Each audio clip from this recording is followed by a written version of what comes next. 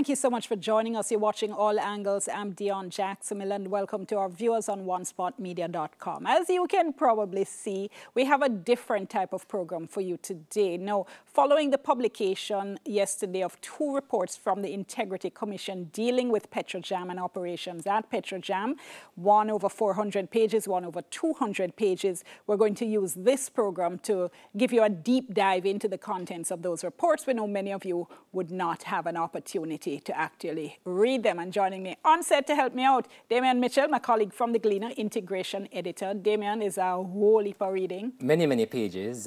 In fact, I was noting from the Integrity Commission report that this is the second of 3 reports.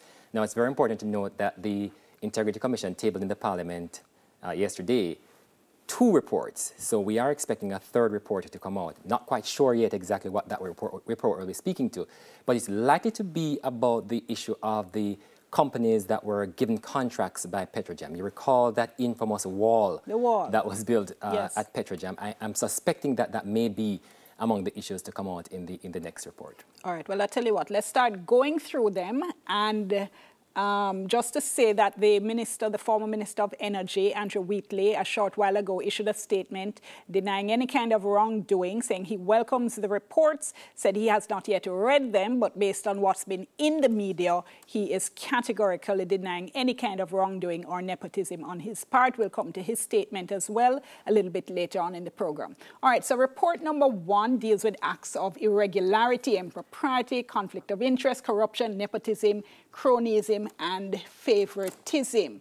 So let's start by looking at the issue of recruitment. So it speaks about the recruitment of a name Jamaicans would remember from the last time the Petrojam issue was in the news, former HR manager Yolande Ramharak. And it went into detail in terms of how she was actually appointed, that she responded to an ad in the Sunday Gleaner, but apparently that ad had not been placed by the HR department of Petrojam yes, at all. There was an email address in the ad, energysect@gmail.com, but it turned out that that email address was not the email address that was used by the HR department. When the GM, then GM Grindley, was asked about it, he said the extent of his involvement was that he was on the interview panel. And it's important to point out here too, Dion, that Ramharak was a part of the PCJ board, which is the parent company for Petrojam.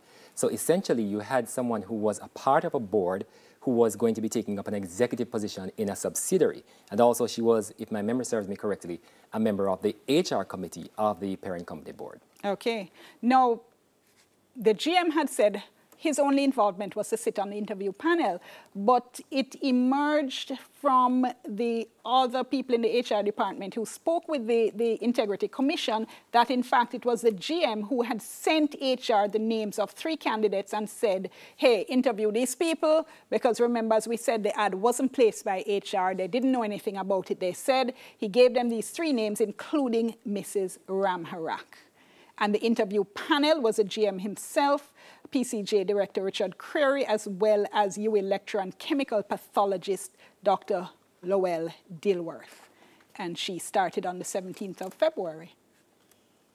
So there were 2 offer letters on the same day, one of them offering an annual salary of about 10.5 million, the second letter, 12.9 million. And Petrojam had a policy that new employees should undergo a 3-month probationary period.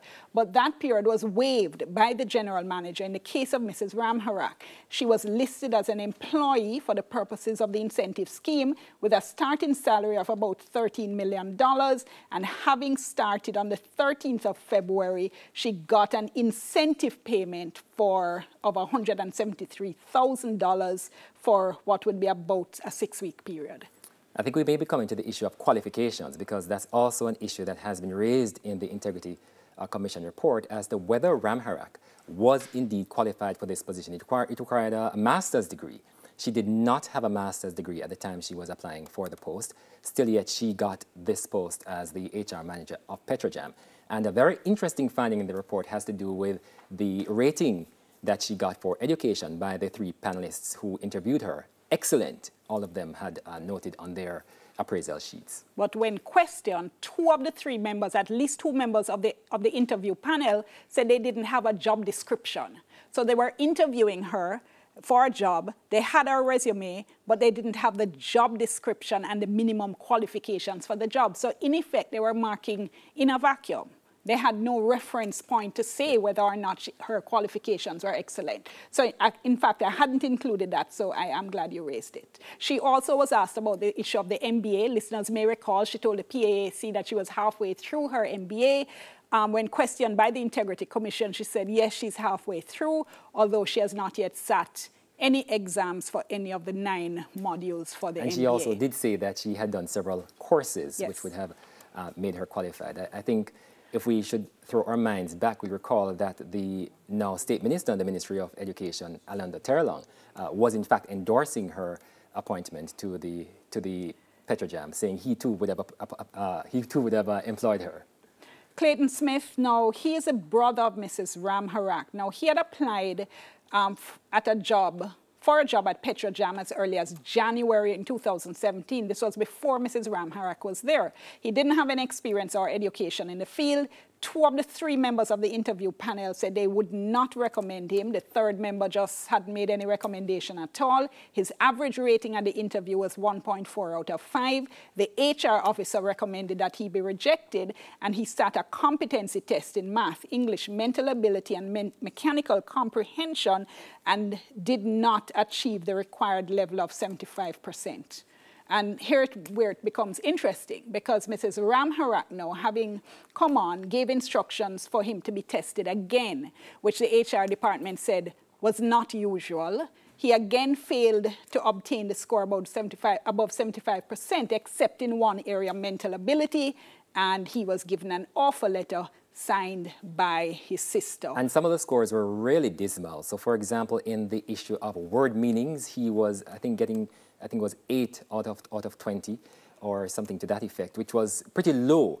There were some other mental ability, for example, as you've said here, is the only area in which he had attained some score. But there were some very critical elements on which he was tested. If you are going to be an electrical technician, then it is expected that you would have to be competent. This is and especially the mechanical competent test, he failed that twice. And he was employed as an instrument and electrical technician.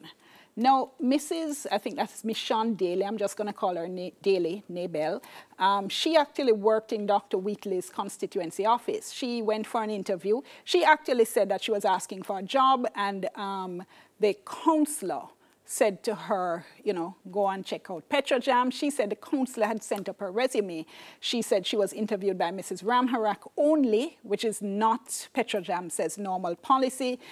The Integrity Commission said there's no record of her interview on file. She did not possess the qualifications for the job. Nonetheless, she was offered the job as a receptionist telephone operator at a salary of $165,000 per month. And after the issue started to come to light, her employment was terminated for failing to validate her qualifications. And then we had the Reverend Dorothy Grant, who was hired to provide chaplaincy services at $3,000 an hour at about $1.3 million from April to December 2017. But PETROJAM already had a program, a counseling program with Family Life Ministries, and they also said Reverend Grant didn't show any qualifications of actually being a counselor. And beyond that, there was no record to show, and this came out in the Auditor General's report, as to who were the clients of the Reverend Dorothy Grant. Exactly. Still yet, she was submitting bills to PETROJAM and was being paid. And at the end of the year, she was offered a contract at a higher rate of $4,000 per hour. That was then terminated in August 2018. Then we had Mr. Cole, who had a degree in chemical engineering. He was a lecturer. Now, in December 2017, he interviewed for a job as a process engineer. One of the people who interviewed him was a project manager on the vacuum distillation unit project. He was rejected because they said all he had was academic experience. He didn't have any industry experience. And then they said, hold on, they were surprised that he was then included in the second round of interviews, having been recommended by Mrs. Ramharak, as well as the manager of technical services. And he was then hired as a project director, having been rejected for a lower position 4 months earlier. $8 million a year, no evidence that the job was advertised, no job description attached to the position. The position had not been approved by the finance ministry. Although they had approved a separate position as a project manager, and his employment was terminated in August 2003. Mr. Grindley, the general manager, just a point. They note that his interview panel consisted of Mrs. Ramharak, as you mentioned, who was then a director of PCJ, Mr. Chambers, a director, Dr. Percival Badahu Singh, a former PCJ and Petrojam director, and Dr. Ike Johnson, a former assistant VP of Scotia Investment. We're at the surprise party for Dr. Wheatley. Surprise party. The surprise party, or we should say one of the two surprise parties. But we're at the break, so let's go to the break and we'll be back.